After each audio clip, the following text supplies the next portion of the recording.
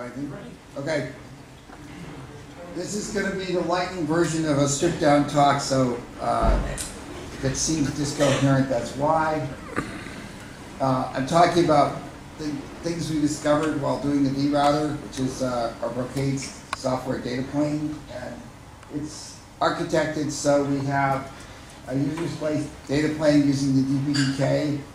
We have the kernel where we make devices visible through TuneTap in the data plane. We have a controller process that's a lot like what OVSDB does, which coordinates and handles restart. And we have a CLI and some other APIs where control stuff comes in. We connect all these bits together using ZMQ sockets, which allows us to have restartability. And we are also, these two entities don't have to run on the same box. One thing we did, and this is probably something that everybody runs into, we took the approach, kind of like it was mentioned earlier, we wanted it to work out of the box. We didn't want to have people having to have a config file about which thing got assigned to which cores. It had to just work. So when the vRouter starts, it uses the resources that are available. What that means is, in this example, we gave it an 8-core system. We reserve CPU 0 for the master because, first of all, I don't know if you know, in Linux, CPU 0 gets bothered by a lot of things. And we also need some resources to do all the control plane processing, all the routing daemons, and all the other stuff. So CPU 0 is basically overloaded, and we use it for the master to communicate with the data plane. We assign cores to NICs. This is the simple algorithm that was done in the old release, but basically we have 2 receive queues and 1 transmit queue for a 10 gig NIC. Say, why only 2? Well, it was a trade-off. We could have more, but it was, at some point you start to bother the PCI bus more without getting the bandwidth benefit, and smaller is better. 2 seemed to be the least number we could do and get the numbers we wanted. So we assign receive queues to processors, and then we go through and we assign the transmit queue work to processors. So we split the receive and transmit into 2 different things, and if there's extra processors, we just idle them. Link scheduler does perfectly fine. You can schedule things on it.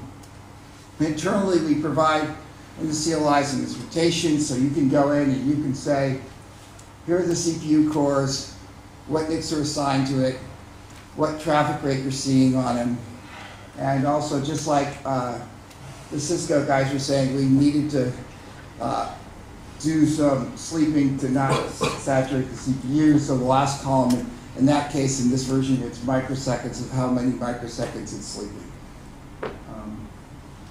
So idle, you mentioned it earlier. Basically, if you're running the benchmark, you pull 100%, you use 100% of the CPU. Problem is, you run into CPU thermal limits, things get downclocked. You don't get any turbo boost. You say, well, why would you want turbo boost? Well, remember I said you have idle threads, and also in real life, in real customer workloads, you have flows that are hitting one CPU and not the other. You want the flow that's busy to get the boost. Also, the PCI bus overhead. If you've got a thread pulling a NIC and there's no packets, you're getting PCI bus traffic, and that's interfering with your actual traffic.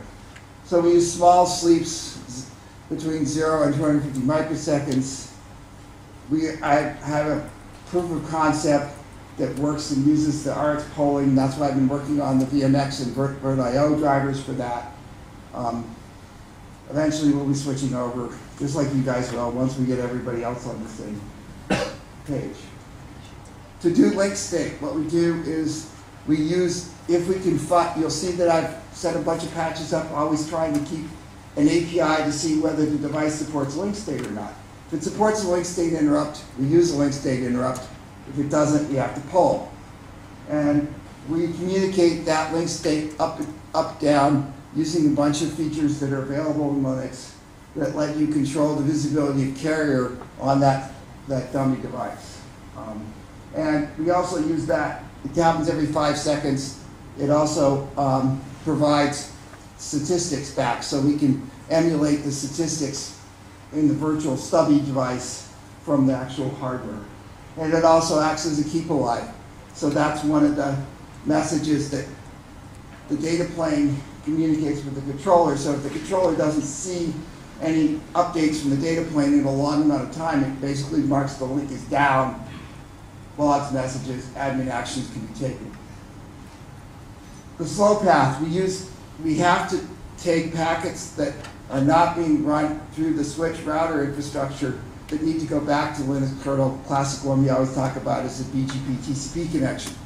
So what we do is we have a ring, a separate thread, feeding back to the kernel, and likewise that thread is also responsible for taking packets from the kernel and injecting them into the data plane. What I use a lot to do my performance analysis is run perf.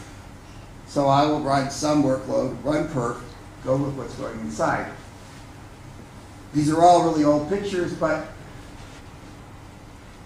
this shows I didn't do very well. I'm spending my time in my IP input path.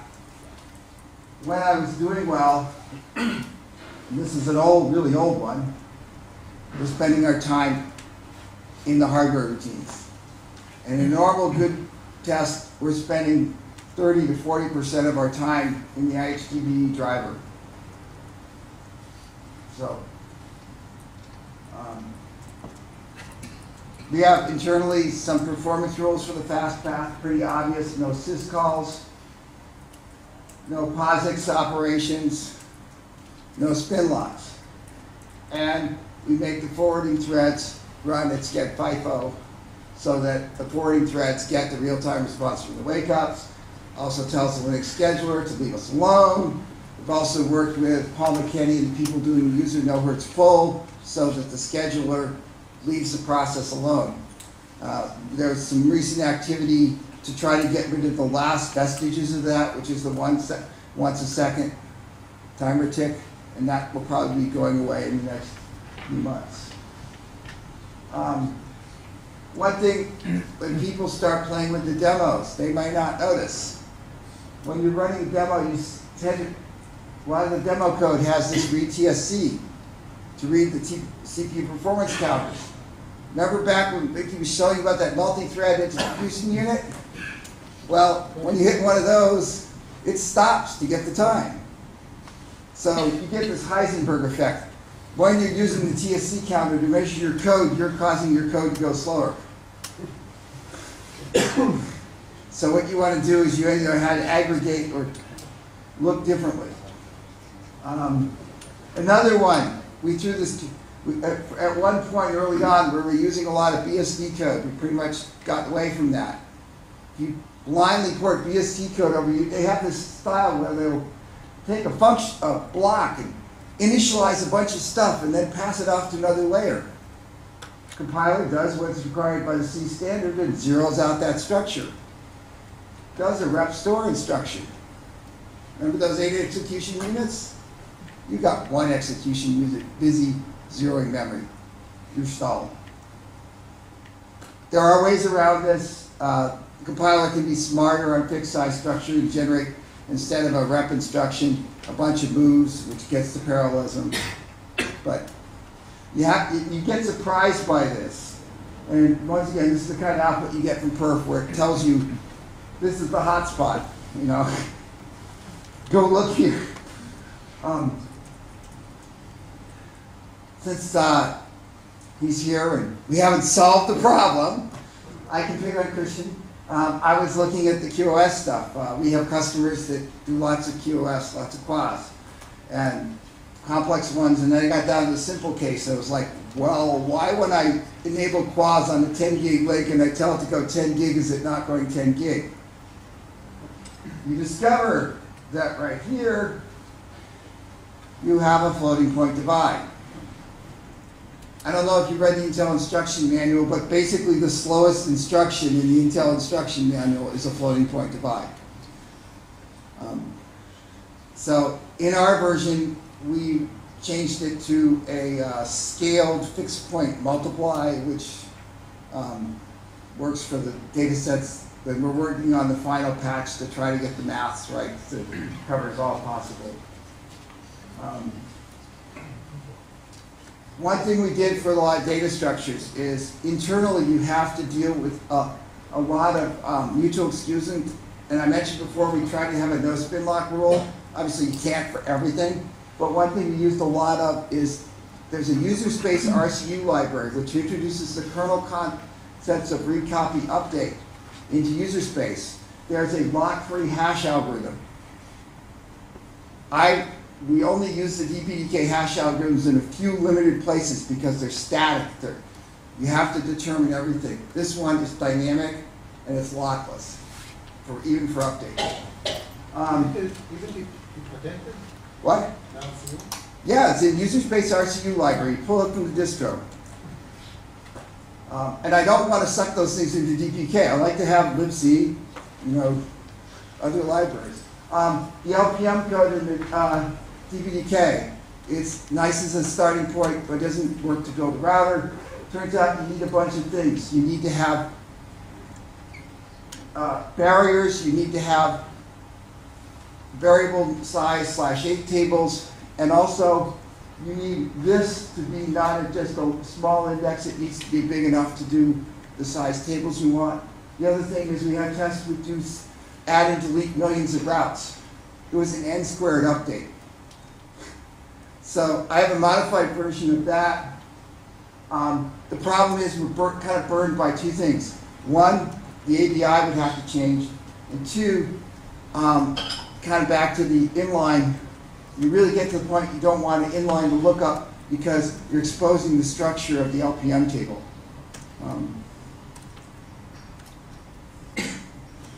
So those are the key little tidbits that I picked up that I could get into a 15-minute talk.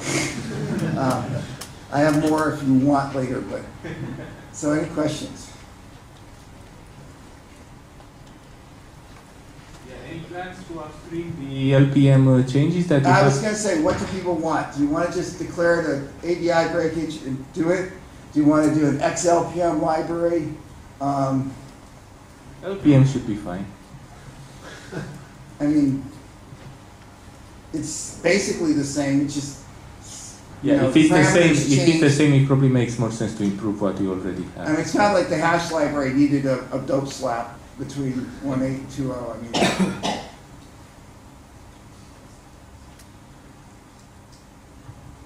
all right, thank you, Stephen. all right.